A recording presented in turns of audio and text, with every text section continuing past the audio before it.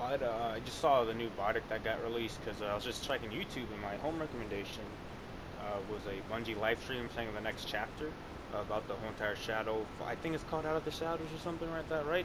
And I'm not gonna lie, seeing it, I'm like, damn man, if only this was 5 years ago, holy shit. But first of all, I don't like Will Smith. Let's get that out of the way. I hate the fake acting in that Vidoc. It pisses me off. But again, seeing behind the scenes, seeing all the shit they're working on, that's pretty dope. You know, the whole entire finishers, that's pretty dope. But again, maybe I'm an asshole. And again, I want to be wrong. I really hope that this DLC will finally fix everything that's been wrong with this game for the past 5 years. And maybe it really was Activision this entire fucking time.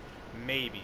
But I don't know. Maybe I'm putting on my tinfoil hat and saying, maybe this is all like a perfect cover-up to excuse why they've been acting shit for the past, 5 years. Because again, I've read the documents. Like Activision, the only thing Activision really wanted out of them was the microtransactions. Like if you look at everything else, they had little to no involvement in the creative control of Destiny. So I can't. This isn't the first time they released a Vidoc saying it's our Destiny now. This isn't the first time. This isn't the first time. This isn't my first rodeo, cowboy. Am I excited to see Shadowfall and all the shit that are coming of it? Yes. Will I buy Shadowfall? Most likely, yes. And now I'm thinking about it, yeah, that just made me a massive hypocrite, but Destiny 2 is the last chance. Last chance.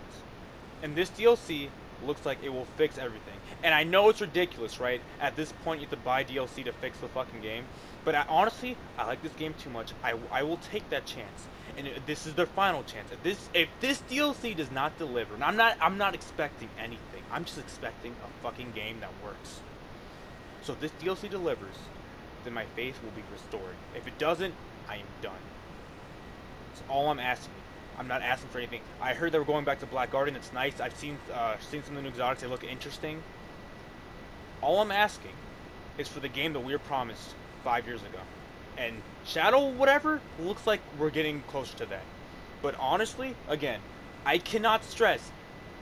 It's so hard to believe the words at this point. I don't care what anyone. I can't. Not that I don't care, but it's so hard when people are saying, "Huh, it's all Activision's fault." When you look at these letters and all these contracts, and you notice that it wasn't Activision didn't have really any involvement in the creation of the game. So again, watching the Vidoc and Luke Smith and all their fake acting, saying, "Oh yeah, this game world isn't like," but whatever. Fuck Luke Smith. He needs to go suck my dick. But I don't know.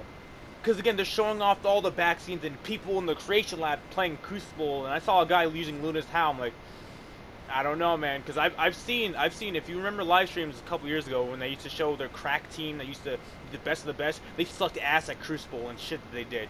Even in the raid, people noticed that they didn't get any rewards because they probably practiced the raid before they did it on stream. That's whatever. But the overall arching message is what I'm saying is last chance. And I keep saying last chance, but this is the absolute last chance. Because again, I will not buy the season pass, but honestly, again, like with Forsaken, I could justify buying Forsaken because what they laid out was a lot of content and a lot of shit to do. That's why I can still play this game without having the season pass. Shadowfall looks like there's gonna be a lot of content and a lot of things to do. So we're gonna hopefully that price range is not above, like if it's Forsaken like 40, I'm fine with that. 60, that's no deal for me.